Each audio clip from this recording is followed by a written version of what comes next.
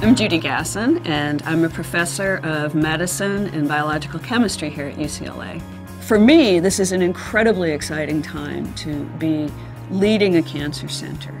There are 12.5 million cancer survivors in our country, and the percentage of people who will survive a minimum of 5 years after their diagnosis is as high as 70%, which is really remarkable because years ago, the diagnosis of cancer was commensurate with a death sentence, and it no longer is, nor should it be. We have FDA-approved targeted therapies that are able to specifically kill cells while having very little effect on the normal cells of the patient's body. The research that's been done in stem cells and understanding the pathways that drive the growth of normal stem cells has given us very robust insights into understanding the individual cells in the tumor that are giving rise to that tumor. And so new generations of targeted therapies aimed at the pathways that control stem cell growth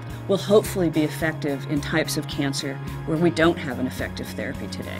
One of the areas that is brand new in the Cancer Center is our nanotechnology program area. And nanotechnology, as you know, is about things that are very, very, very small. We are using nanotechnology in two ways. One way is to design better therapies for the future, and the other way is to design better ways to detect cancer cells more easily and sooner in the progress of the disease. We have had wonderful collaboration with our colleagues in the imaging field here at UCLA. Traditionally, a patient would be diagnosed with cancer, and they would be given several rounds of treatment, and then they would be evaluated to see whether the treatment had worked or not.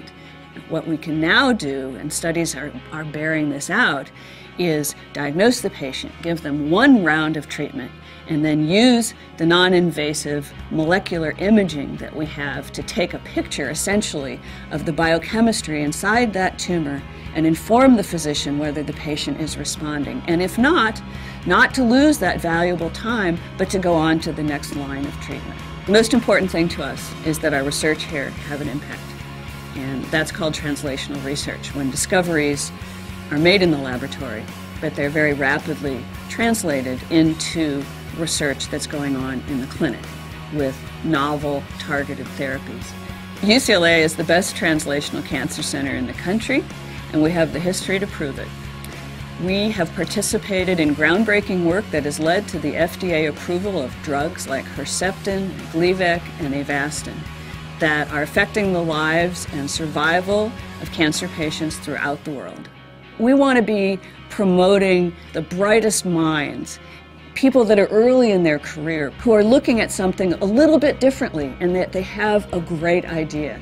We can't do that with any other kind of funding other than philanthropic funding.